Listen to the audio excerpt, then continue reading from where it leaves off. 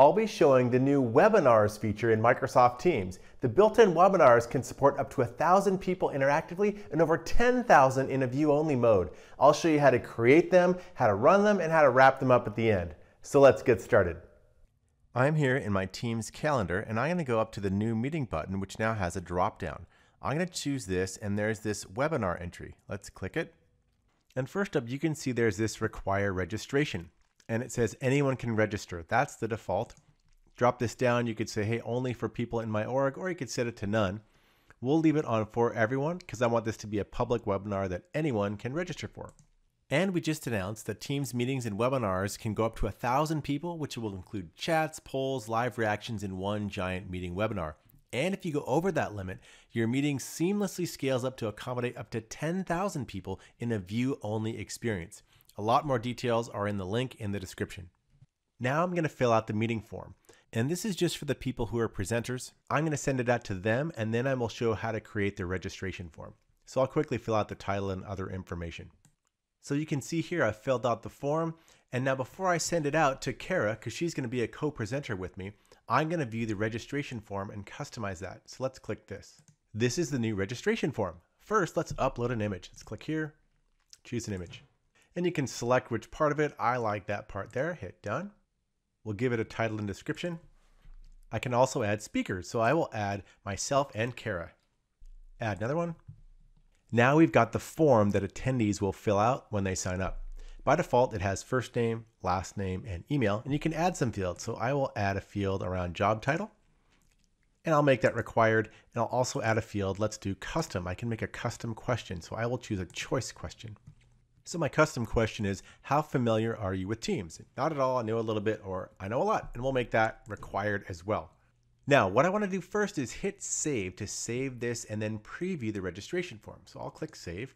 And now I can click view in browser to see what that's going to look like when an attendee clicks the link to register.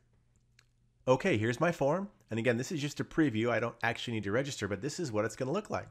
Okay, let's go back and send out the meeting. And then we'll show what it looks like for attendees to click that link. Now I'm back in Teams and I'm going to click copy registration link. Let's copy this. Now it gives me a reminder, be sure to send the invite to presenters. Something good to remember. So I'm going to go back into Teams and send out my invite now to my presenters, which are Kara. So here's the Teams invite. This is the one that goes to the presenters that'll be co-presenting with me. Let's send that out.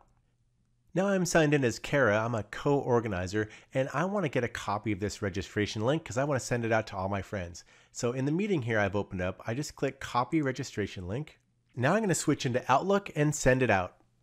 Now I'm signed in as Kara, I'm one of those co-presenters, so I can have this meeting in my calendar. But as Kara, I want to mail this link out to have all my friends come to this really awesome webinar. So I'm going to open up a message.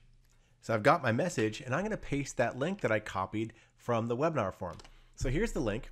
Now it's really long. What's nice is you can put this link anywhere. So I could tweet out this link. I could put it in a LinkedIn post to join my webinar. I could put it in a forum. I could put it on a website. I've just pasted it in an email, but I'm going to send this out to these folks. They will receive that link, and then we'll show what it looks like for an attendee to open up the link and register for the webinar. So let's send this out. So I'm signed in as Ella Taylor, and I just got this mail from Kara Coleman. Hey, come to my Teams EDU webinar. Great, here's a link. I'm going to click this to register. Now here's that form that I created earlier in this video. So I'm Ella. Okay, I'm going to register for this. There's the job title, one of those required fields. And how familiar am I with Teams? Yeah, I know a little bit. And now I'm going to click register now. Great, see you at the event. And we're going to send a confirmation mail to Ella's email account. So now she can open that up and add it to her calendar. So let's go back to Ella's email and see if that registration confirmation came through. Hey, there it is. You're registered for the What's New in Teams EDU. Really nice looking confirmation. I can join the event right here. I could cancel if I don't want to go. But here is the iCal file, the ICS file. So I'm going to open this. Now I can add this right into my calendar. And this works on any type of calendars out there. Outlook calendar, Google Calendar, whichever. Hit add to calendar. Now it's added it to my calendar. Let's go check that out. Hey, there it is. What's new in Teams EDU? And it's coming up pretty soon. So I'm going to double click this as Ella. I'm going to click join the event, and I'll probably get put into the lobby, but that's fine. I'll go wait in the lobby. Then we're going to switch back as the organizer and start this webinar. Now I'm Ella. I'm waiting in the lobby. I'm going to switch back to the organizer and we're going to kick off the webinar. Then I'm going to show how to track attendance and then close up afterwards.